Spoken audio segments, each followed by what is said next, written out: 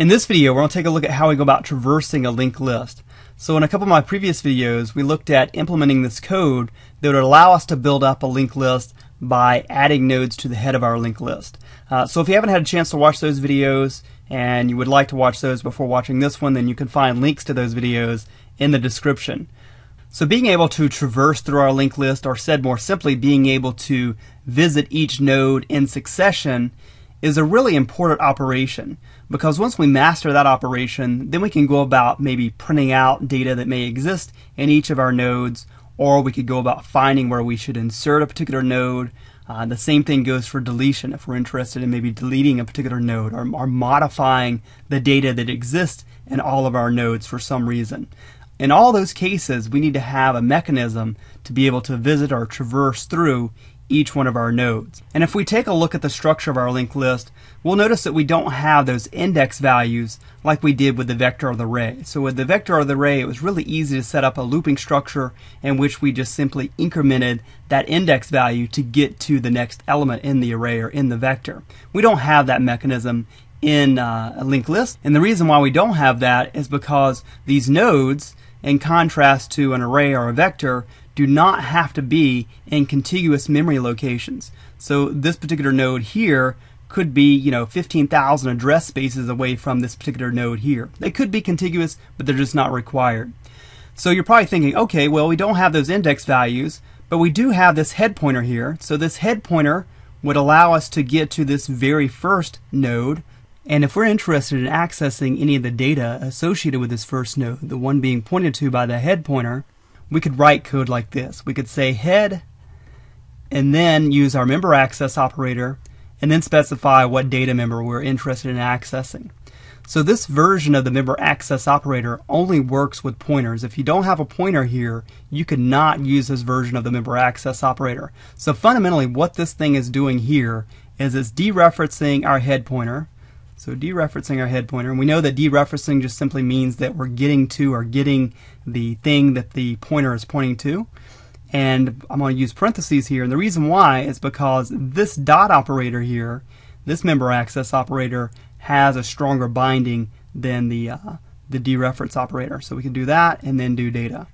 So those two lines of code, or those two expressions, are equivalent to one another. It just turns out to be much easier to write this than it does to write this. So this is really just a convenience overriding this here. Now, what about being able to access something here in the second node? Well, you could write something like this. You could say head, and then use our member access operator again, and then write next.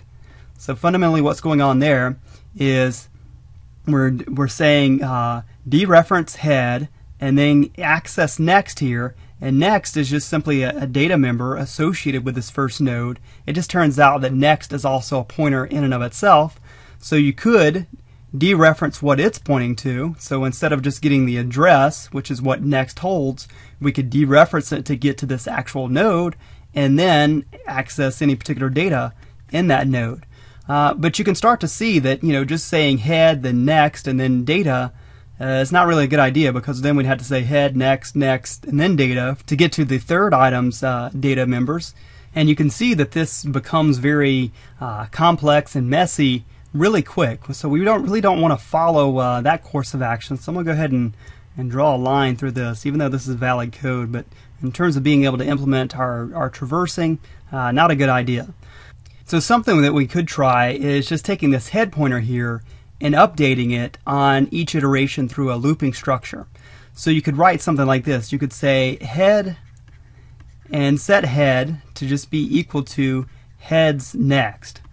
So what that's going to do is on the first iteration, and we'll say that this is maybe an address 700 and this is an address 500. And the reason why I use those addresses is just to emphasize that these nodes here as part of a linked list, do not have to be in consecutive or contiguous memory locations. So this node here could be at a memory location that's actually before this node here. It's just depending on how that memory is allocated. So what would happen here is we would take heads next. So heads next would hold this address here. It would hold the address 500. That would be what next would hold, and we would be setting head to be equal to 500. So head would now be pointing to this particular node. And we could update that on every single iteration and start marching through our linked list. The problem with that, as you can see, is that we're losing what the actual head is. So we're actually modifying the head, and we have no way, no mechanism to get back to this very first node. So what we probably want to do is something very similar to that. And us being, programmers, software developers, one thing that we can do is bring things into existence anytime we need them. So we could create a pointer here and assign it to head, and maybe we'll call it traversal pointer, or maybe TP for short. So we could set a traversal pointer to being whatever head points to.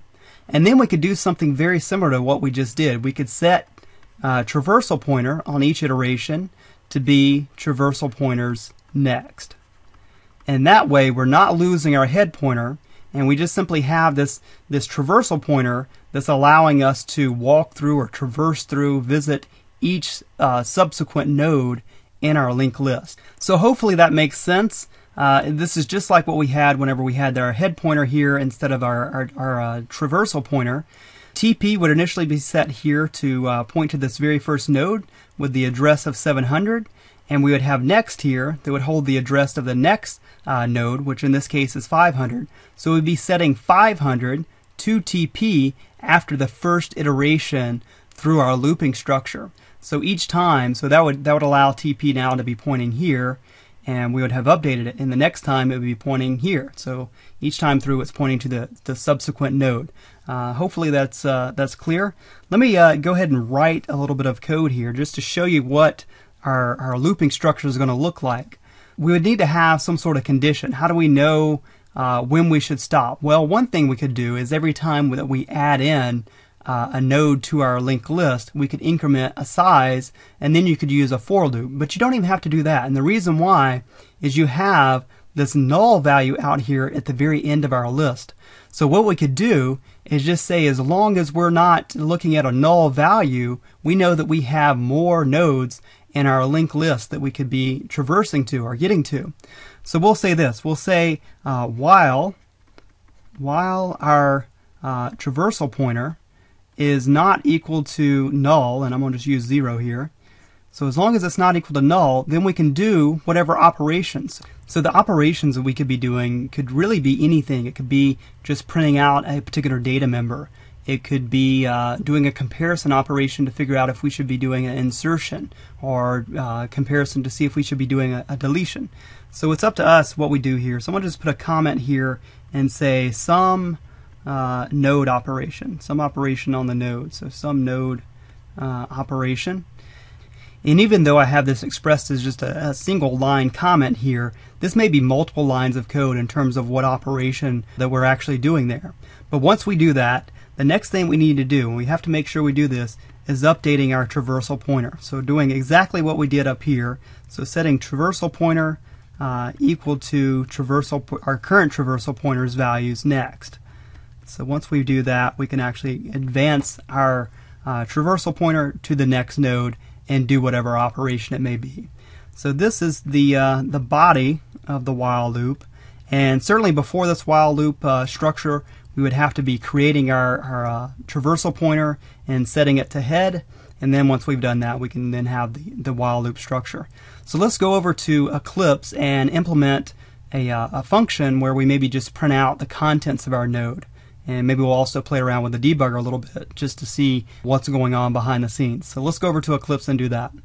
Alright, so I have Eclipse loaded up now, and I've also opened up some of the files that we had worked on in a previous video whenever we were trying to develop this very basic linked list data structure in C++. So I have contactlist.h, contactlist.cpp, and contactlist.app.cpp opened up.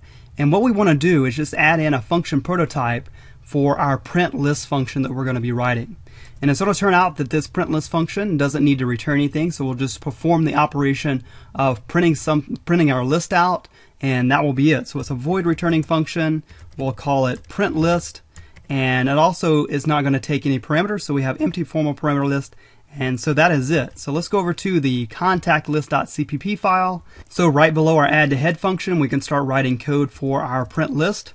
So it's a void returning function, It belongs to our contact list class. Use the scope operator, select it there from the drop down list, and now we're ready to start writing the body. So open brace, close brace. And what do we need to do? The very first thing that we need to do inside of this particular function is create our little traversal pointer, or TP pointer, to point to head. So since our linked list is composed of these contact nodes, we'll have to have a contact pointer for TP's type. So TP is a contact pointer, and we just simply want to set it to the head pointer. So whatever head's pointing to, TP is going to be pointing to the exact same node.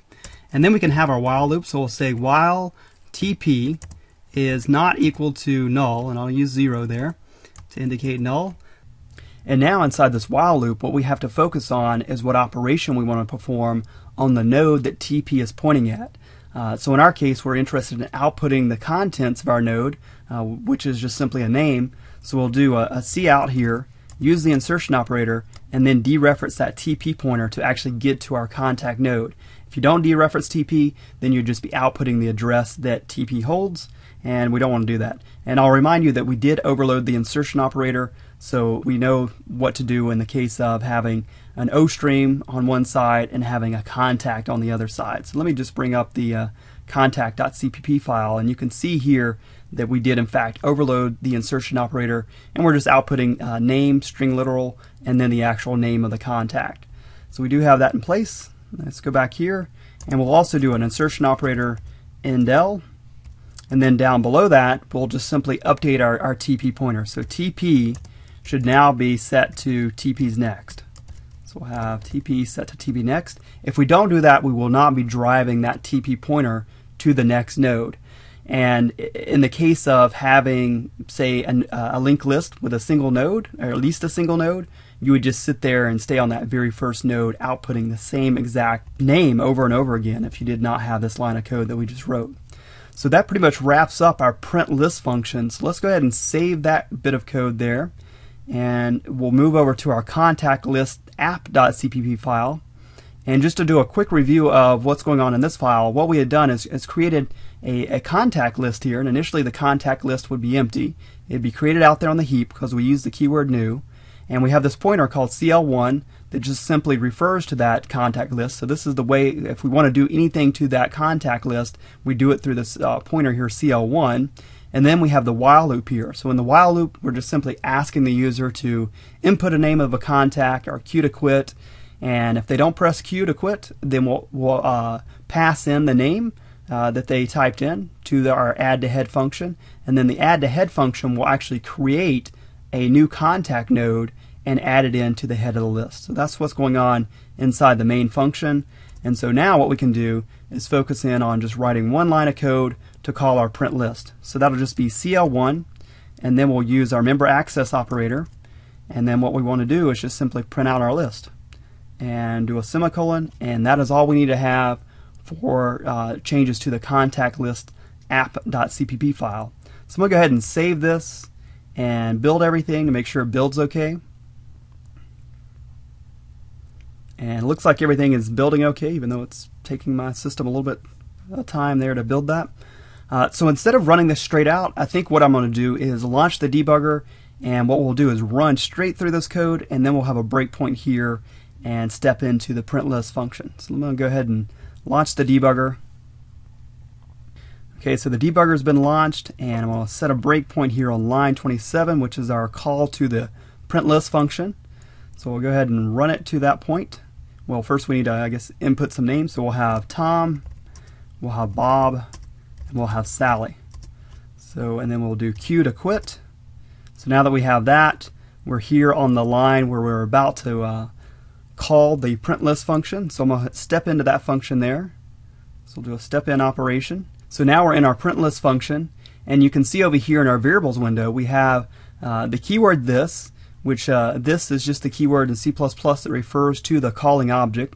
And what we had going on here is we had created an instance of our contact list class called CL1, and so CL1 was the object performing this operation called print list. So this is actually CL1, and if we expand out the listing there, you can see head currently has a value there. This should be the address for Sally's node, since Sally was the last one that we added in. And we can probably see that if you expand that out and go far enough down. Let's see how far down we have to go. And eventually you get to, you get to Sally there.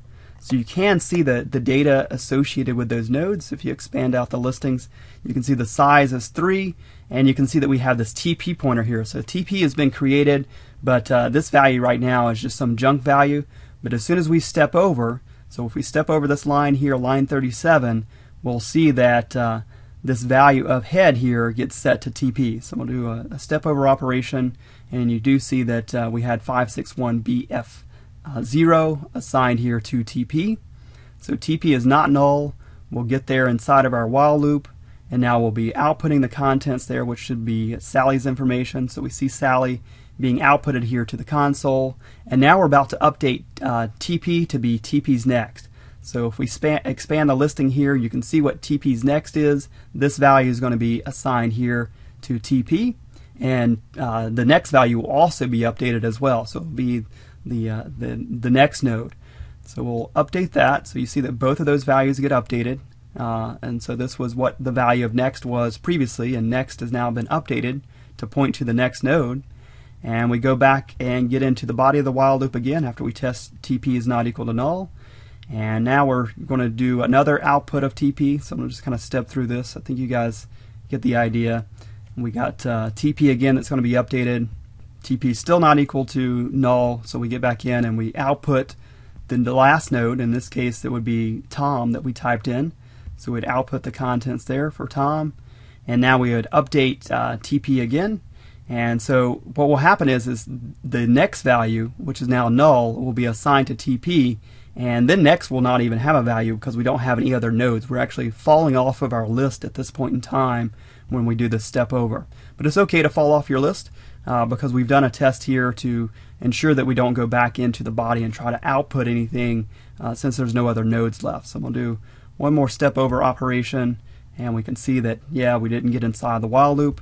So we finish up with a print list function, and that pretty much wraps up what I wanted to discuss in this particular video. So I think it's kind of cool to open up the debugger and actually see those address values and see them being assigned correctly, and it just kind of, I guess, ties everything together and makes a little bit more sense to you if you can see what's going on behind the scenes.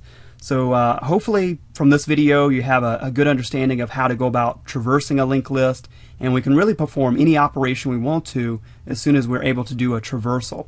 So I think an upcoming video will look at how to go about inserting a new node in our linked list at a particular location. So we'll be making use of this traversal idea. So that's it for this video.